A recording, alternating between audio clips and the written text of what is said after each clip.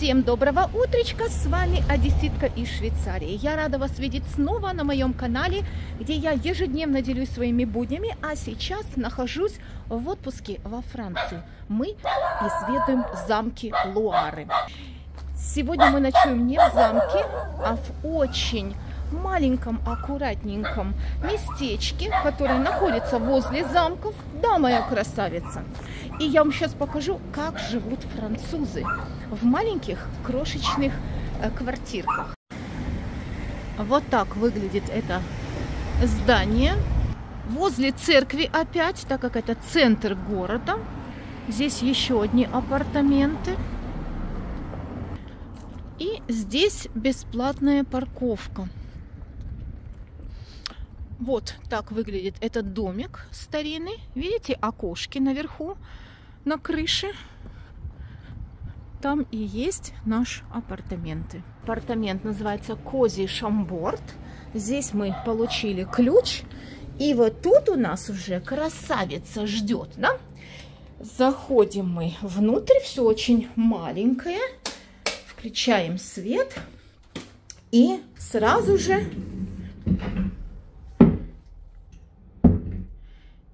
Сразу же перед нами дверка, которая, видите, вот так вот она подвесная.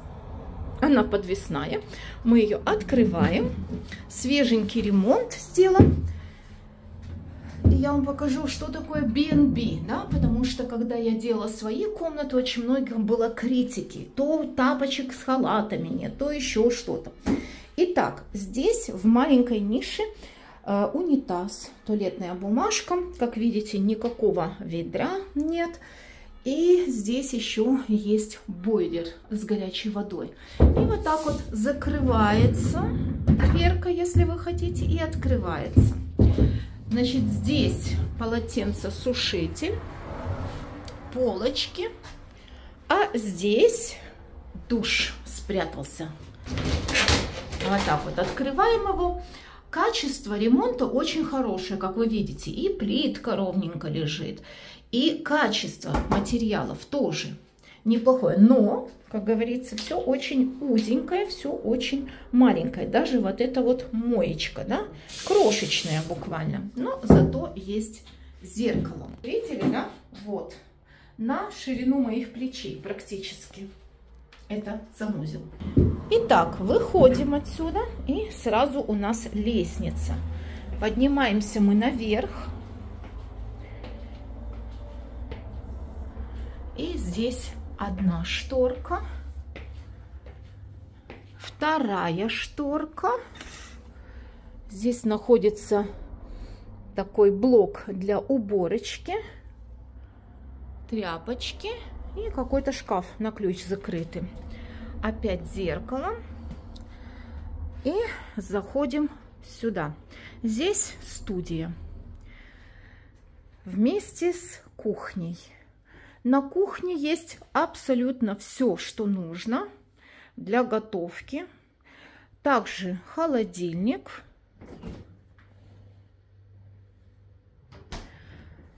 Значит, полностью весь набор вилки, ложки, ножи, фраже, да, как называется, биштек. Здесь мисочки, то есть это апартаменты, да, если вы хотите здесь готовить. Очень хорошая каменная мойка, красивый золотой кран, все очень со вкусом, как вы видите. И тостер, чай, кофемашина. И здесь чай есть. Всевозможная продукция, что можно посетить в округе. И два таких кухонных полотенечка. Здесь, как видите, еще масло, соль, тарелки, мусорное ведро. И здесь такая пустая еще ниша. Так, переходим сюда. Все в таких красивых бежевых тонах. Соломенные лампы и постельное белье тоже прекрасно сочетается. Да? Все очень красивенько, аккуратненько. Небольшой диванчик, столик. Ну, то есть для двоих очень-очень удобно. В принципе, если мы здесь только ночуем, то абсолютно нормально. Здесь, как вы видите, очень шумно, потому что это проезжая часть. Такие старинные дома здесь стоят. Стены толстенные, так как это средневековый дом. И здесь очень удобно закрывать жалюзи, да, чтобы, естественно, не было шумно. Вот теперь я понимаю, почему жалюзи закрыты снаружи. Так, и тогда шума никакого не слышно. Здесь кровать двухспальная, и, как я вам уже говорила, да, у них не принято почему-то такое вот изголовье покупать у кровати. Либо оно приделано тряпочное, либо вообще никакого, так вот подушки стоят. Значит, лампочки эти тоже соломенные. И балки, которые здесь были старинные. Как видите, такие трещины никого здесь не смущают. Здесь балки покрашены в белый цвет. И, в принципе, очень неплохо смотрится. Из окон, я так понимаю, это крыша, да? Вот одно окошко, второе окошко и вот это фасадное, шумное. В принципе, светло. Здесь, видимо, еще выход на чердак. Итак, мы приехали во французский ресторан L'Evidence. Всегда нужно бронировать места. И ужин начинается во Франции с 19:00, не раньше. Как хорошо, что сегодня для нас нашлось местечко. Сейчас мы посмотрим, что у нас здесь.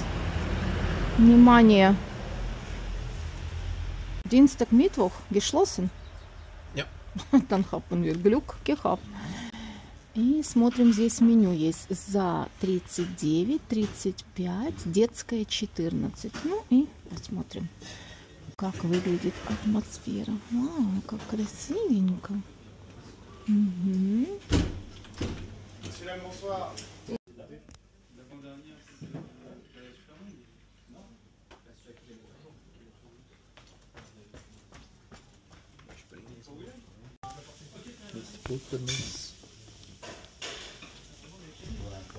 Kleine Pfeffergarbe, Vinaigrette mit Honigvinaigrette. Palatine, der Filet de Fasan und mit Champignon, Holzchampignon. Значит, так, здесь есть даже филе фазана, здесь есть дорадо, здесь есть свинина в пиве, здесь есть, не знаю, что такое майгре, цитронный соус.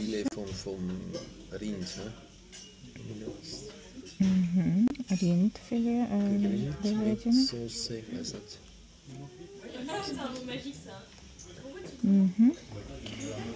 И есть такие меню: первое, второе, третье, сыр, здесь амесбуш у нас, томатный суп,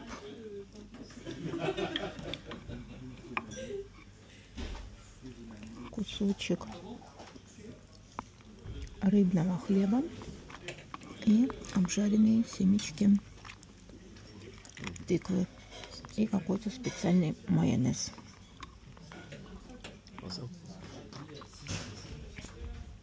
Приятного аппетита. Супчик. Супчик, холодный супчик, томатный. Очень вкусненький. Very, very nice. Пробуем.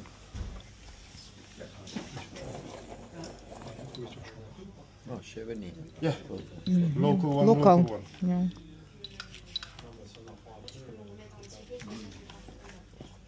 Yeah, perfect.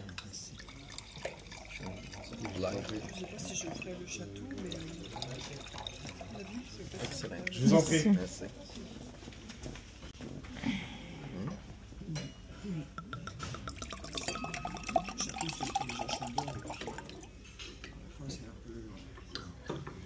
Бутылочка их фирменная. Он такой создает стресс, этот парень, официант. Все уже сидят, едят.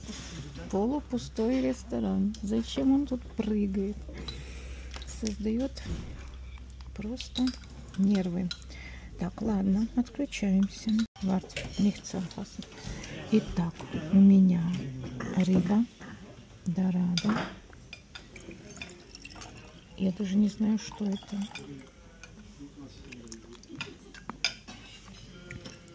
Тут еще должен быть какой-то кусок чоризо. Сейчас буду пробовать. Что-то остренькое. Это маис. Полента. Зелененькая. Подождите, зелененькое надо попробовать. И здесь еще какие-то теплые овощи. А вот это какой-то хрустик. А у Beate? Nein, du. Nein. Nein. Und jetzt genau anschauen mit Löffel. Also Fasan-Terrine wahrscheinlich. Und dieser weiß ich nicht. Da. Das ist eine Kartoffel. Püree. So schaut es. Ich glaube, es hat Kartoffelpüree. Pastinaken noch drin. Ne? Fasan. Einfach Gemüse. Ja? Und hier auch etwas. Gemüse.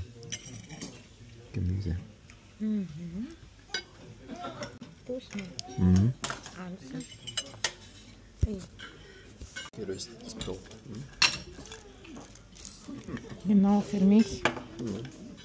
So.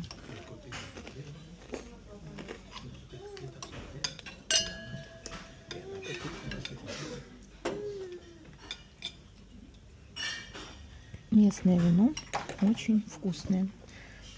Хлеб зачем-то поджарили очень сильно. Я такой не смогу есть.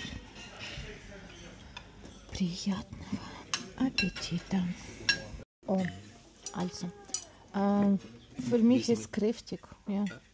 Also, so.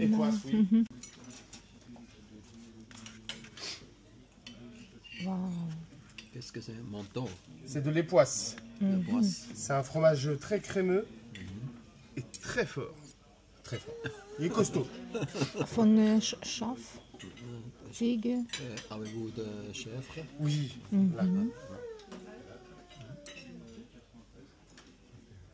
Schäfre ist Ziege. Schaf. Schaf. Also, was noch? Vielleicht diesmal. C'est avec du poivre. With pepper. Mit Pfeffer. With pepper on it. Was noch? Was ist das? It's cow. Cow milk. Cow milk. Cow milk. Okay, it looks like goat. It tastes like a goat, but it's cow. Okay. You want to try it? Yes. Perfect. Was noch? You can take 5 slices if you want. Also, what do you mean? My prefer? Yeah. Aha! This one. It's Munster. Münster, ja. Munster, yeah. Ja, auch. Perfect. For The big one. Thank you. You're welcome. Good luck. Ja. C'est ça? de chèvre. Oui, monsieur. Ich habe das schon genommen, du kannst J'arrive, mir je suis probieren. Nimm etwas anderes. Wir können das Ah, auch. si, j'arrive à se passer. Après, monsieur. Qu'est-ce que c'est? De la vache. Ah, Vache, vache, vache, vache, vache. ja, ok. Celui-là? Oui, oui.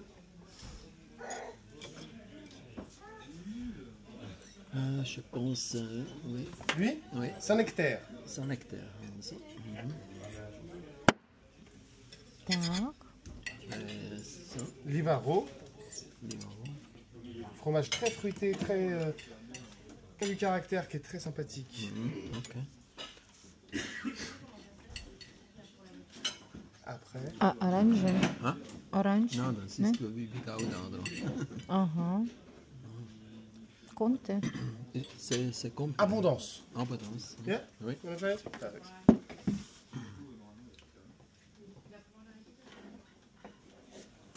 Perfect. Merci beaucoup. Merci beaucoup. Pris. Merci.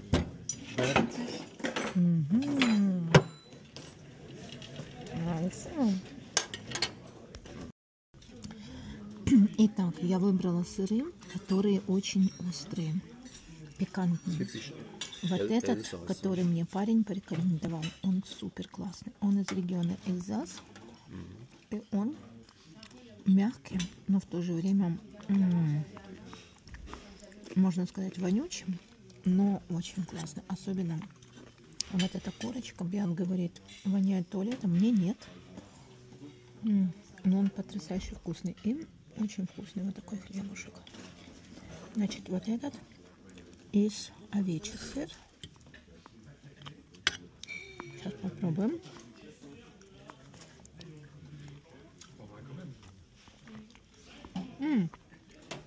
Auch gut. Ja, diese Schäfer. Gib mir diese probieren. Ja. Hart. Ist gut. Weiß nicht, kann man nicht gehört.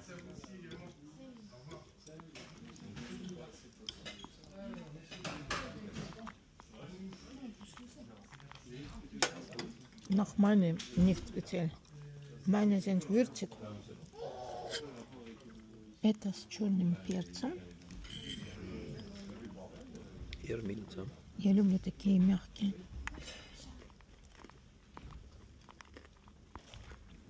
Und deine ist welche die beste? Ist gut, aber mild. А ну diese noch. Hälfte.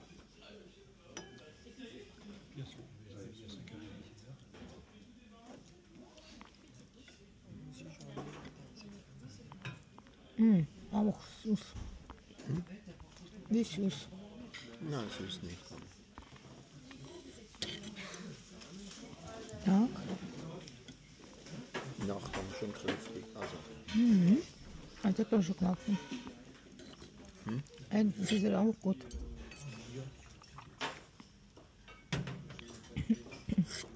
И вот так вот вы попробовали, вы уже знаете, что покупать с собой домой. diese Feierfeier. Suchen nicht weiter, ja. Und Bienenbeet. Von Bienen. Итак, обед на десерт. Мороженое из каштанов, шоколадный пирог. Это что-то из сот. Идеей оближу. Schon probieren. Was ist das? Lecker. Nein, etwas wie Вишня. Ein Kulis, wahrscheinlich von Heidelbeer. Ist möglich, oder? Здесь еще вытекает внутри шоколад, видите, жидкое. И вот это маскарпоне с каким-то тоже очень интересным привкусом.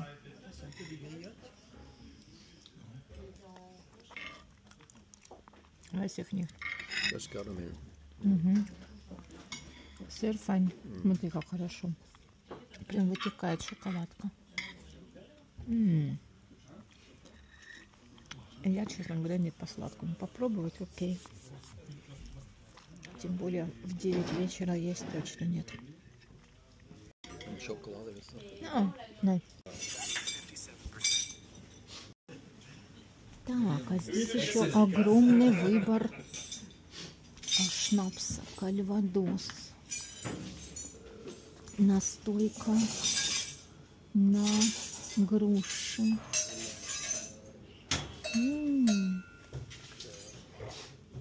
Представляете, какая-то вишневая наливка. Очень все красиво. Ой. Здесь уже все ушли люди. Oh, merci. Comme ça? Oui. Comment on dit? 90. 90. Oh. Vous parlez très bien français.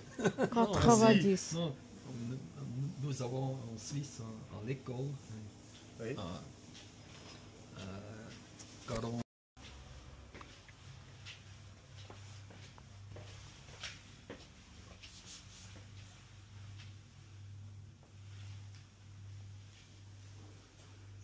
Здравствуйте, здравствуйте, здравствуйте. Здравствуйте, здравствуйте, здравствуйте. Как ваши дела? Как твои дела? Как твои дела? Да, моя красота. Да. И здесь есть еще в полный рост зеркало и вот такие вот отпариватель одежды вместо утюга, дополнительные подушки, может быть кому-то мало, фен, аптечка и кондиционер для тепла. В принципе, мы сегодня спали, нам было не холодно, тут радиатор электрический, мы его не включали, очень было комфортно и уютно. Но вот такая вот маленькая крошечная квартирка. Заплатили мы 78 евро за ночь без завтрака. Что думаете на этот счет? Ну а мы с вами отправляемся дальше. Нас ждет впереди очень красивый и интересный город. Прогуляемся, пока хорошая погода, так как сейчас не угадаешь, когда идет дождь, когда нет. Ага, здесь еще какие-то счетчики. Очень крутая лестница.